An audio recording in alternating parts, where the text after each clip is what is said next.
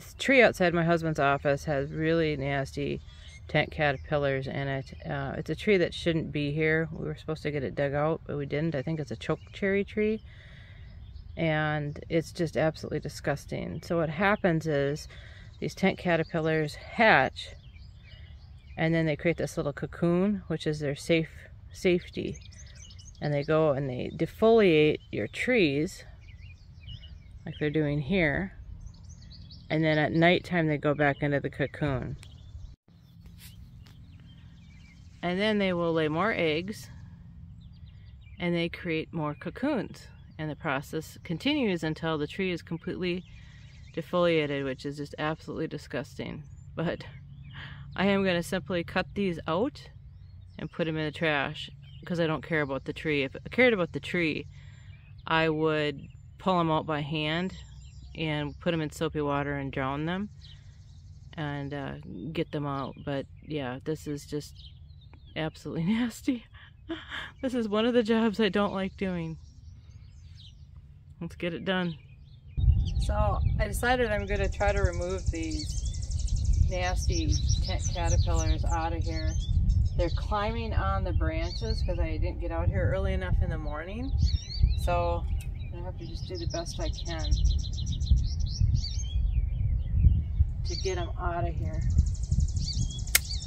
I'm going to put them in the soapy water below, cut the branches off, to try to make sure I get this fully submerged. Get the nest. It's just absolutely gross. It's so gross. I'm gonna dunk it in there. I'm gonna try to see where else they're crawling on here. This one they're fully crawling on too. Oh. What I don't want is, I don't want any of them knocking to the ground, because then I'll just have to come back and do this again.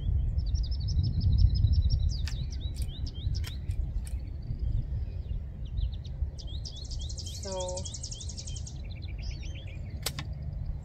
let's see, there's the main nest on this one here, and I don't, it's all,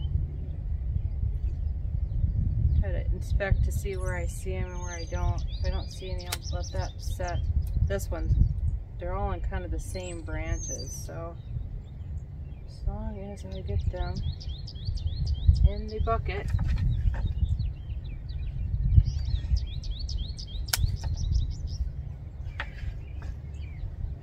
It's one of the grossest jobs that I have. I can shovel manure, I can do lots of things, but taking worms out of trees grosses me out. If you have the same problem at your house, let me know in the comments below. So that was a quick job.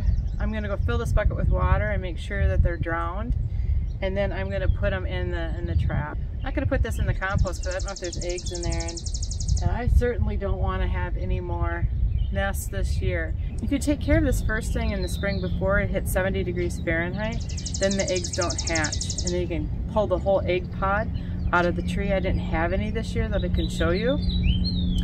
In the past years, they really like to attack my apple trees. I've been able to find the egg pod and pull it off, or the egg mass. It's like a toffee looking substance. The moth lays the eggs actually in the fall, and they go over the winter, and then they emerge in the spring, believe it or not. If this video is helpful, give us a thumbs up so YouTube knows to share this content with others.